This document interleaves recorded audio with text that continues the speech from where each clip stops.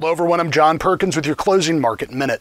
Chicago Board of Trade corn futures were modestly lower on Monday, taking profits after a couple of days of gains. Remember, contracts saw a little bit of a bounce off of the 8-week lows hit last week. The trade's watching pre-planting conditions in much of the United States, with some early anecdotal evidence of planting getting underway in parts of the Midwest. USDA's 2017 prospective plantings numbers are out at the end of the month. Soybeans were very narrowly mixed in consolidation trade.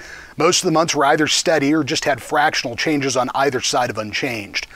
And wheat was lower. There are concerns about the early emerging winter crops, but there is some rain expected in parts of the growing region later on this week, and the supply side of the market remains very bearish. Live cattle were mostly higher and feeders are up, watching corn and the distribution of this week's new show list. And while packers are short bought to start out this week, the new show list appears to be larger in many areas. And hogs ended the day pretty narrowly mixed on demand uncertainties and spread trade. I'm John Perkins with your closing market minute.